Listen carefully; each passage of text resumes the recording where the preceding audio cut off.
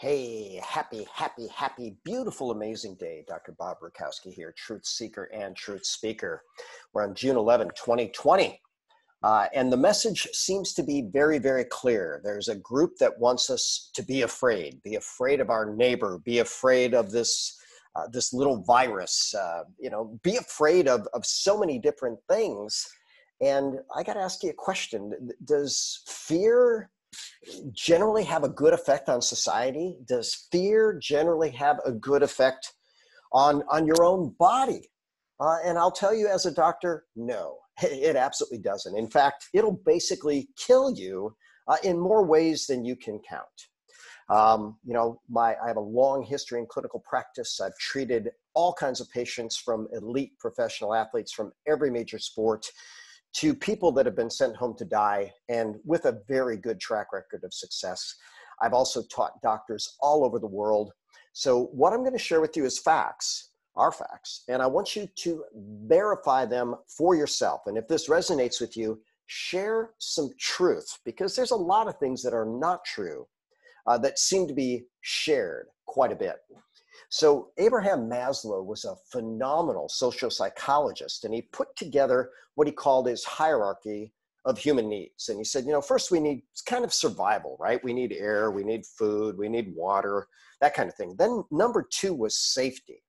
Now understand, if you compromise someone's safety, they have a harder time establishing love and community. Well, look at the riots. That certainly wasn't a measure of love and community. How about self-esteem? How about mental expansion? How about making things more beautiful? Destroying things is not beautiful. And then how about being your best self?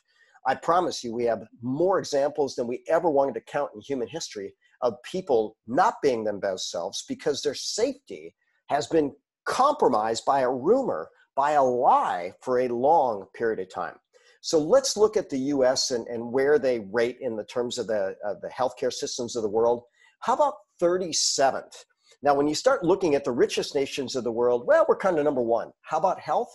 Number 37. How about infant mortality? Number 32. We're number 32 in infant mortality. How about life expectancy? Number 27. By the way, this is of 34 countries. So when we show you the deaths from COVID, and we do have some deaths in children, which by the way is so tragic.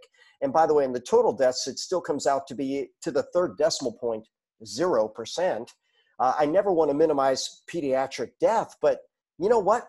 That's what we do in this country. We have a high level of infant mortality. So these kids that died 20 weeks premature, well, were they a COVID death? These kids that normally die from God knows what, sudden infant death syndrome, were they a COVID death? Well, maybe the death certificates are trying to say that, but here's a fact. We represent, this country, 1 in 4 global COVID deaths with 4% of the world population. So what are we doing in the US that's so wrong in terms of health? How about everything? I've heard a guy that's in charge of infectious disease being called a health expert. Heck, he's not even an infectious disease expert. Healthy people don't get infectious diseases. I want you to think about that. So let's look at the actual stats. We track the death rate around the world. We track the death rate in the US. This is Live Stats USA. This is our population as of this morning. These are how many deaths we have this year. This was where we ended last year. We were supposed to have an uptick. Why are we having an uptick in death? Why an increased progression in death? Chronic disease. Chronic disease.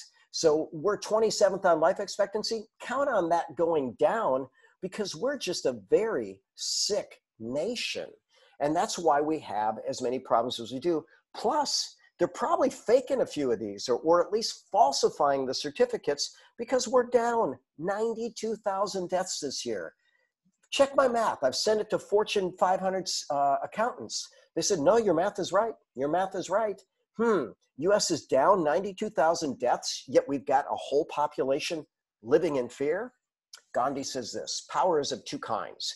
One is obtained by the fear of punishment, and the other by the acts of love. Power based on love is 1,000 times more effective and permanent than one derived from fear of punishment. Hey, if you're constantly living in fear, you're going to beat yourself up until you become empowered, and then you're going to kick that fear monger out. Well, I think we need to be doing that. That's what I think we need to be doing as a nation. So is it a crime to scare somebody? That's a pretty interesting question.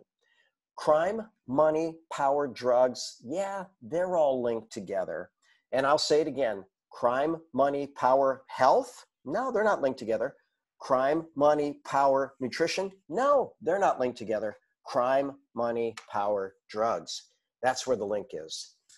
I'm Dr. Bob Rakowski. Truth Seekers Academy is coming soon. Please share some truth and shine a little light on this wonderful world of ours.